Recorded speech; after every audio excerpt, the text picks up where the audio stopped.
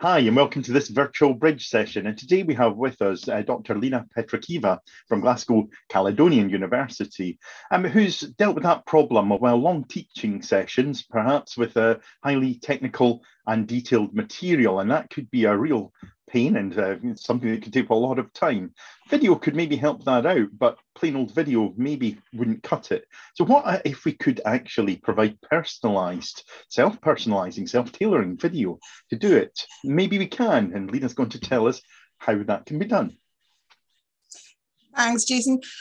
Yeah, I've struggled with that dilemma for a while, and when we were forced to suddenly go home and start teaching online, a lot of the subject, there was no problem with that. And there are some subject that I was just terrified even attempting, because even in class, when it's highly complex, people just get lost within the first 10 minutes if they don't do it at the same time and ask the questions and resolve any potential issues or misunderstandings at that point, which is not going to work online.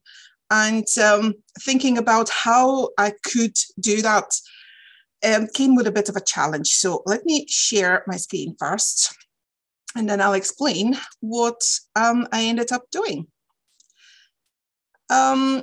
So my idea was to try and find a way to tailor the sessions as well as have a detailed video guiding through the whole process.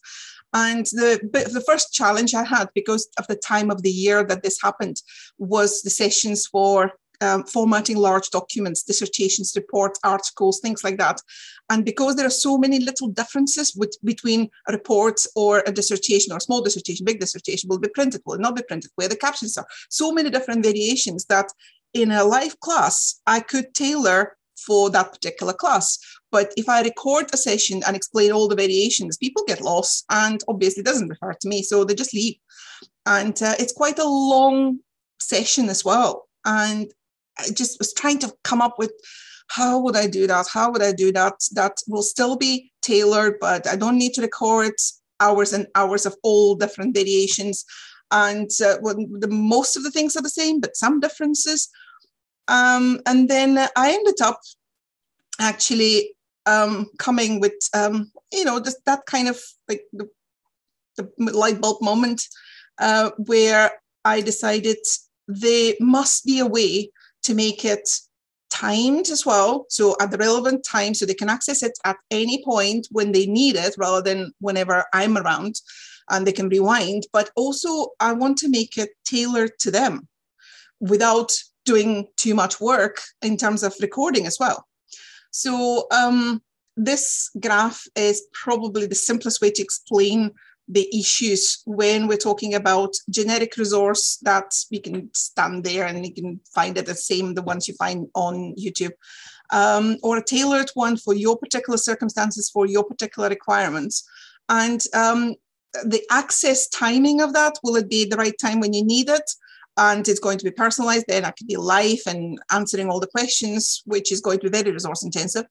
Or will it be always available? How it can be tailored and always available, without creating multiples of all the variations. So basically what I was trying to do is achieve a tailored one and always on at the same time, which was the trick. And I started thinking, and sometimes that's not a great thing. I come up with some weird things. But in this case, it actually first started with analyzing what is it exactly the issue. So I needed something that provided choice, that provided options. I needed something that will be available all the time, and it needs to be online, independent from me, so it doesn't end up with me repeating lots of sessions again, just online, and obviously getting students lost in the process.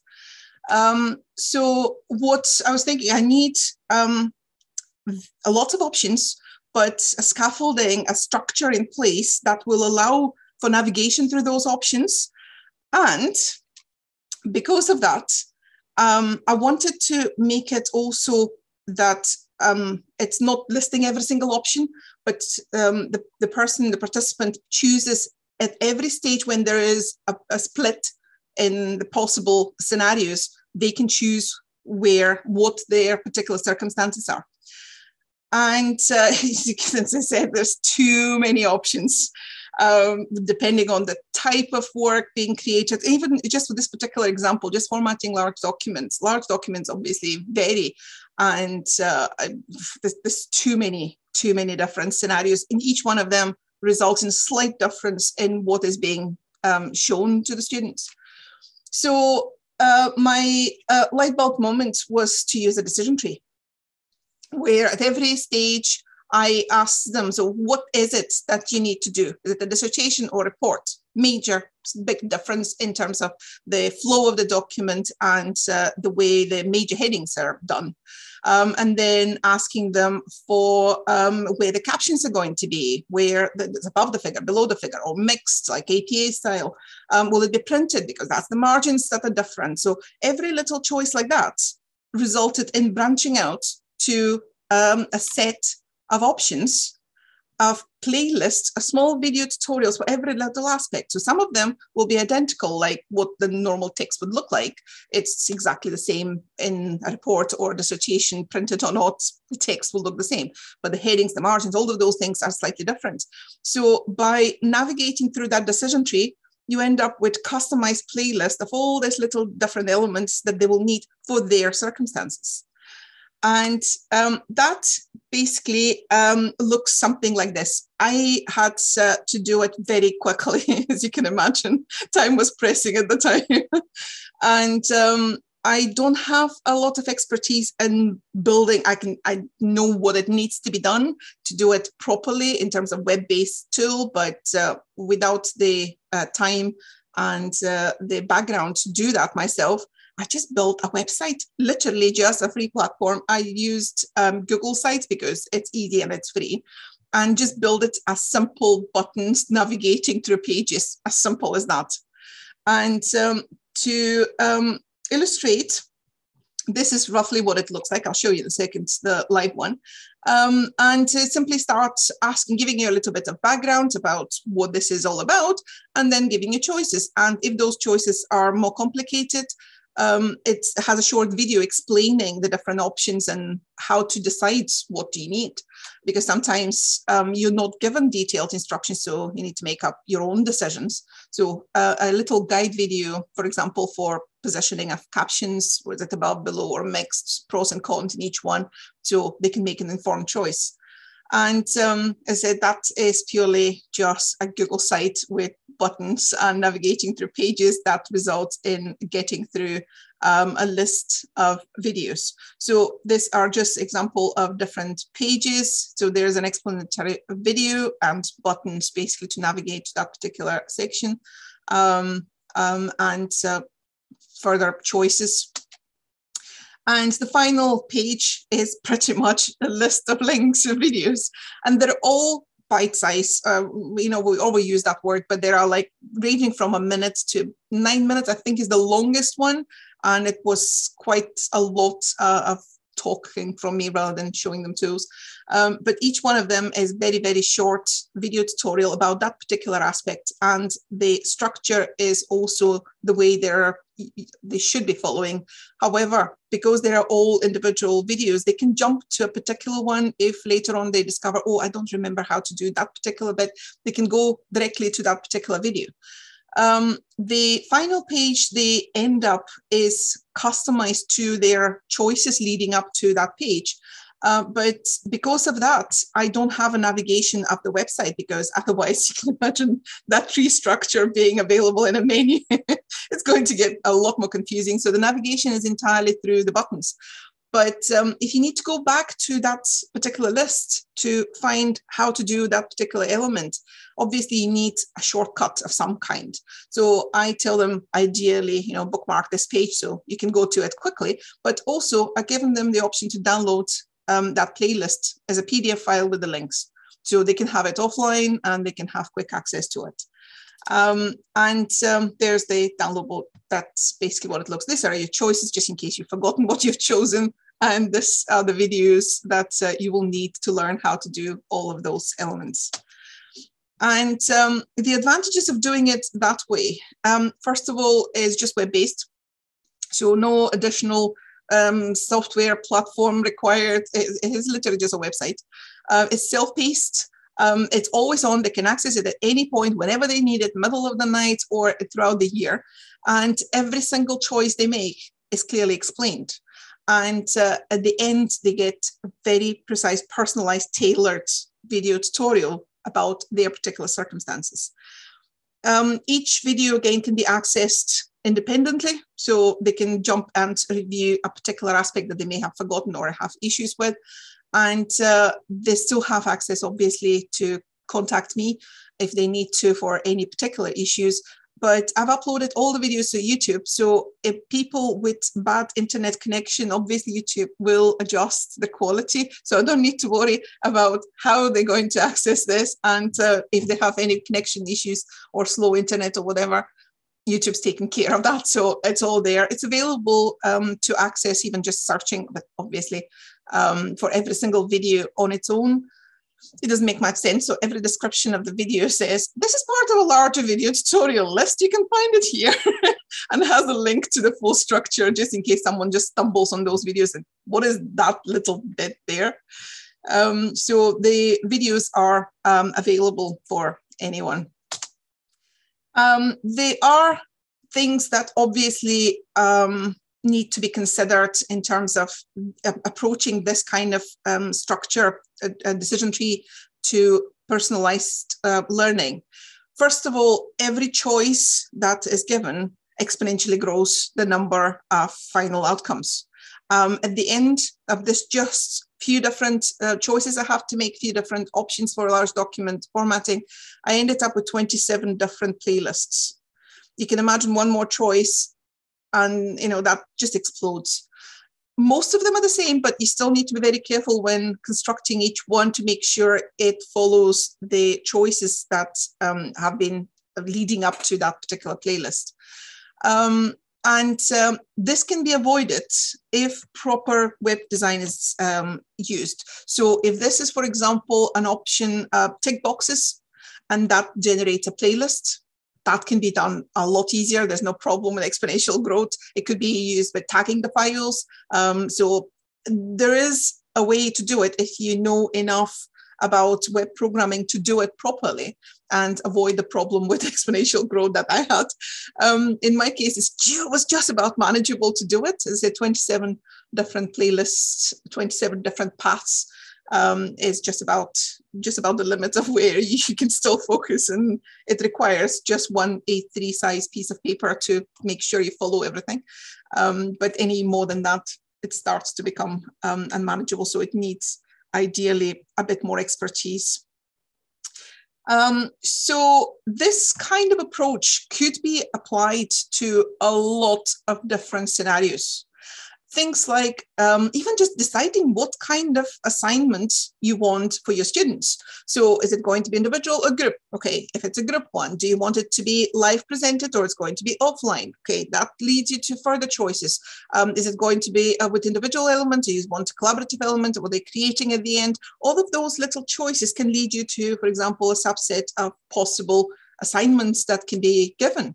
It's just one example. Or if you're looking for software that does something and you're really not familiar with that, if someone designs that kind of decision tree to make your choice, so do you need to create a video or audio? Does it need to have texts? Where it's going to be accessed? Is it going to be live online? Is it going to be offline, downloadable? And each one of those options can lead you to a subset of platforms or softwares that can do the job you need. So the approach is applicable to lots of different settings. Anything that requires tailoring and navigation to get to that tailoring can be applied, can be created using a decision tree structure. It could be used as well for treatments, suggesting treatments, for example, again, basic symptoms and then navigating to, okay, maybe you should look at those things. So it could be implemented in a lot of different settings. Anything that is tailoring, it's requiring a lot of detailed information. that otherwise will get lost if you explain every single option at every single stage. And also scenarios, if it is designed the way I've done it with videos, all the different applications where it's like, do what I show you. So you can pause and do it yourself and check against the video to make sure you're doing exactly the same thing. So all of those potential fields of application can be used, utilize that kind of approach. So yeah, in summary, it's very simple as an idea. It's a bit time consuming to record all of those videos, especially considering they'll be watched in a sequence ideally, and they need to be using the same terminology, the same document, the same look, so it doesn't look like suddenly something's changed and you're not sure why it's changed.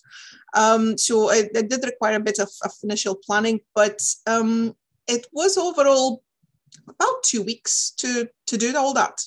So it's not insurmountable at all. And if you have a bit more technical know-how, you can do it a lot better than I did. So this is something potentially you could explore if you have the skills. So I wanted to show you a live demo of the website. So there it is, a simple Google site, and a brief explanation and options basically to decide what is it that you're trying to create, and that will basically guide you through your own personalized list. I've added the option to ask me additional questions, so I have a Padlet that I check every week. So far, there's been a lot of views, and no one has asked any questions. So I don't know, are they not taking anything at all, or they actually find it self-explanatory, they don't need me? I think I'll prefer the latter, so I'll assume it's that. So let's say I want to write a dissertation, and it's asking me how big is that dissertation. And this potentially could be used if it's a thesis. Obviously, there are additional tools if you're doing a thesis, like master documents, sub-documents, that would be quite useful, that don't apply really for dissertation level.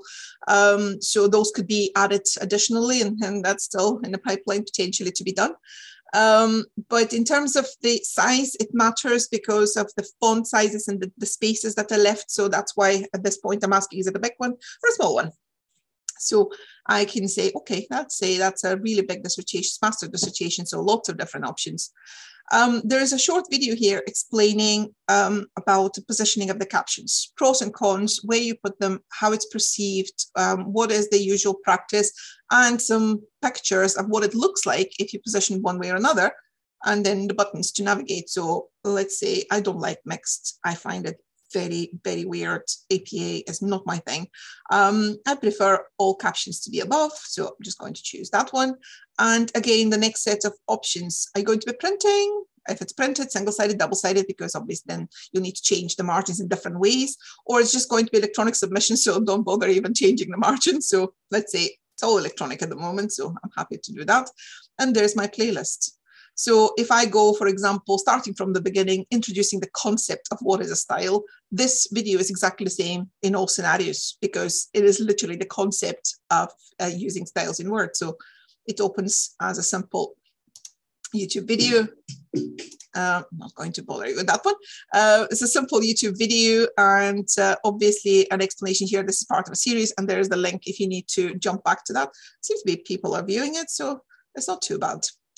Now, the next one is what's a normal style and how to format normal style, heading ones and all the rest of them, and useful tips all the way through for additional elements that may not be flowing right, but they are important to mention. Things like if you're using Harvard and you're doing manual referencing, you know, just knowing about the A to Z button in Word, that saves a few hours. Everybody who's not noticed that when it's right there in the home tab, and there are quite a few of those. And there's the option to download the playlist, so that can be available, or simply bookmark the page and navigate back to it.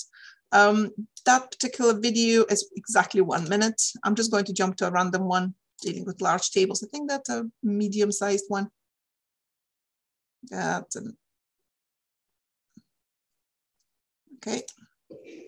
So previously, when we were using spreadsheets, which is very weird because we've not monetized that. We were heavily meeting dependent. It took us hours to update. There you go. And that's almost 4 minutes video. So perfectly manageable, and literally giving lots of examples and me explaining and showing them how to do it. So that, I think, is the gist of what I did. Any questions, anything you want me to elaborate on or show you? Thank you very much, Lina. So how many videos were required to be made for this decision tree? At the end, I think there were around 40 minutes, 40 different videos. Total amount for every playlist. It ended up, if you watch them, one after the other, it's about an hour. So if anyone is deciding to go through all of it, it's about an hour's worth. Overall, with all the different versions, I would say close to 2 hours of video. It's just some variations, some the same used throughout. So not too bad, still manageable considering they're small. And before I let anyone else come in with questions, I will use yes, chair's prerogative. And say, I take it there's a decision to be made as to whether it's worth in each area having separate videos. I take it there's some things that can be dealt with if you're wanting to do small margins do this way, large margins do that way, and just include it within a single video. And so, absolutely.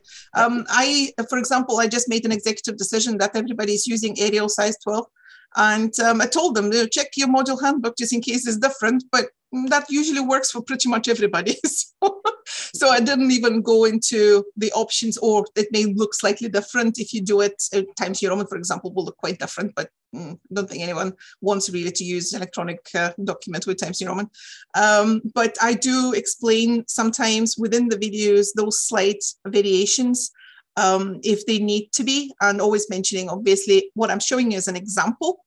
It doesn't mean yours is going to be identical. So do check any additional guidance you may have, and this is how you can adjust it if need be.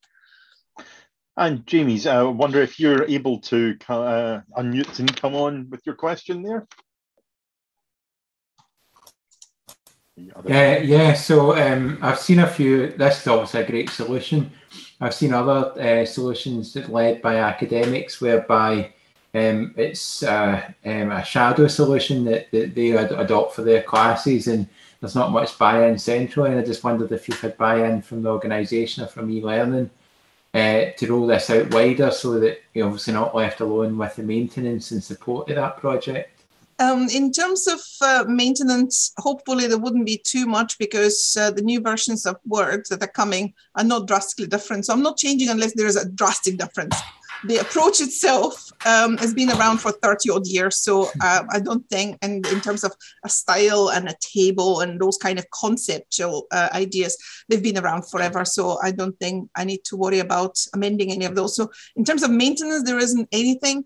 But rolling it out as an idea and getting wider use, it seems to actually snowball, because I send it to the lecturers to give to the students, and they were like, oh my God, I'm writing my PhD. That's going to be amazing to use. Or can I use this for a module handbook? And it's like, of course, it's exactly the same thing. It's just a tiny report. So just use the option for report. It's exactly the same thing. Obviously, terminology is different, but you can make the jump. Actually, they started themselves using it and passing it on to others. At the moment, I'm also, because I mentioned about thesis formatting, which is another beastie, I leave that one still in the pipeline. One day I'll have enough time to sit down and do the extra set of videos about outline view and master documents, sub-documents.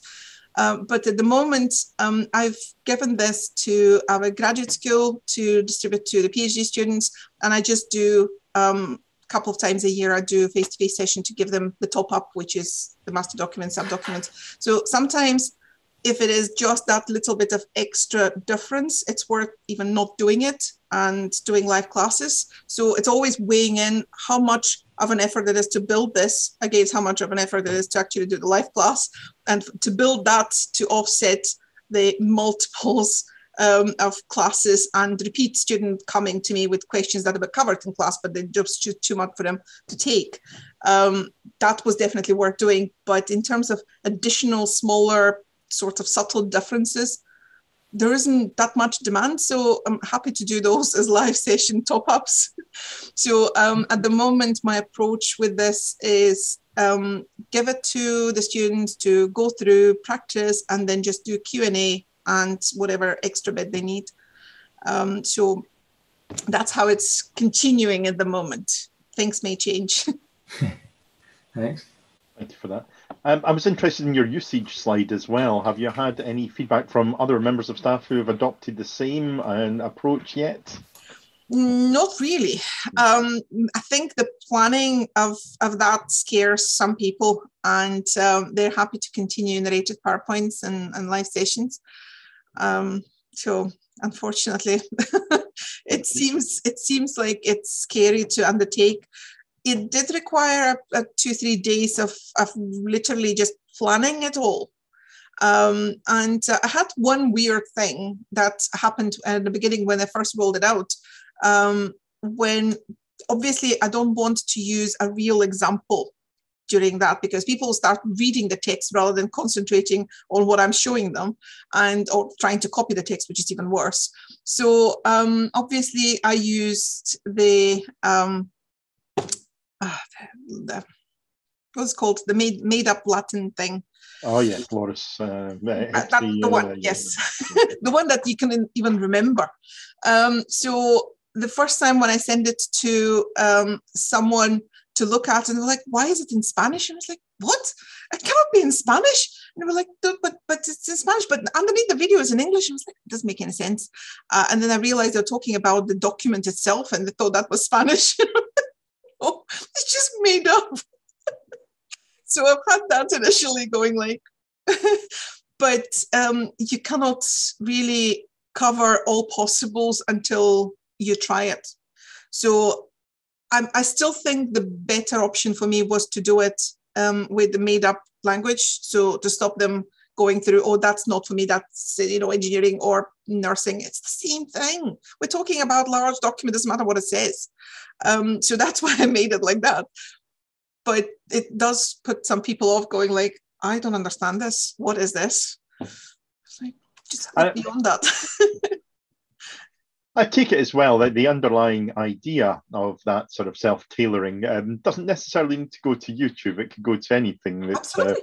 Absolutely. Yeah, so, it depends what kind of platforms you have used for and where it's going to be used. At that time, especially in the beginning of lockdown, there were still a lot of people struggling to get good broadband and for that, and going basically to random places even around the world. For that, I thought the simplest solution is we have our own repository system, but it doesn't cater as well for variations in connectivity. So it's much easier just to put it on YouTube. And they're familiar with that, so I don't need to worry about them stumbling their way through something else. So that was the scenario. I was contemplating as well embedding the videos on the website. But you can imagine 19 videos on the same page. It's going to be the scroll of there. And it's going to be very difficult to find what you need, because it's just one thing after another, and they look in the preview, they look quite similar as a document and Word. So I've decided just to have the list, and went to the path of least resistance and systems that I know would function, like Google Sites and YouTube, pretty much. And a PDF document, again, can be viewed anywhere. Well, I think what is clear is that this technique certainly promotes obviously the very good practice of shorter, bite-sized, and putting them together. Whereas in another time, another place, a lecturer might have thought about putting together an hour-long video. That's which, of course, we know is not great practice and such. So now, anyone who's seen statistics on YouTube videos knows that there's a big dip after the third minute. Even third is lucky. So unless you have a way to jump to a specific section, because that's another thing I was considering, recording each session in a way and then creating timestamps and then allowing them to navigate. But then I thought, I'm going to have lots of repeats. It doesn't make any sense. So better off splitting it all together and reusing the repeats rather than creating, 27 different hour-long videos. Well, and on that very topical theme, then I'm going to draw to a close our recording here today. Lina, thank you very much for giving us insight into a technique for self-tailoring videos, and I dare say a few people will take that up. Thank you very much.